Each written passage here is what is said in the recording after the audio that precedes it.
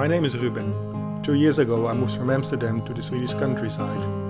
I discovered an ancient pilgrim's way in front of my house.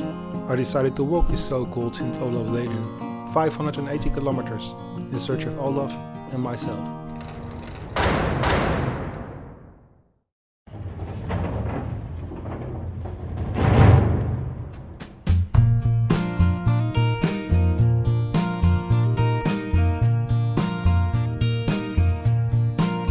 They cannot give us a reason to stay. Believe me, baby, I know why you're feeling so low. This place takes a spark out of you, and I feel the same way too. Though our hesitating souls shall be saved, don't you laugh at the dreams my mind's made. Right now they're just... The statue of St. Olav is a little bit strange. He doesn't have an axe in his hand. He doesn't have a crown, but a funny little hat and strange clothing.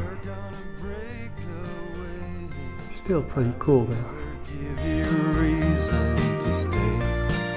Now when you're gonna break away. Must be terrible when you're a professional skier and summer is coming, all the snow is melting. Breaks your heart. You must feel like really depressed. It's like 25 degrees, no sun. You must be bummed out now, or not? No, it's perfect. It's perfect. May is never like this during. It's never like this. Ah. It's perfect to get an early start of the summer.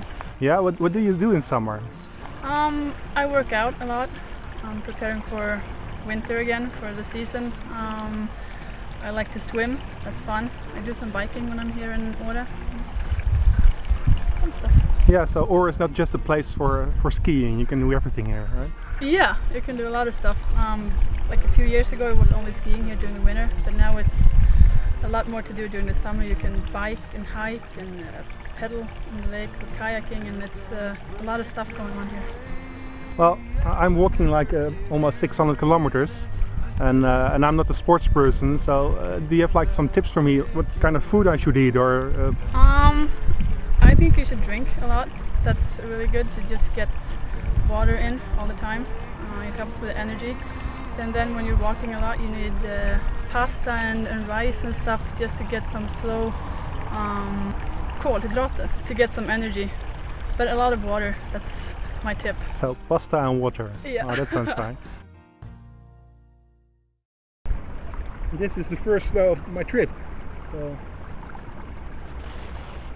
not so much, but yeah.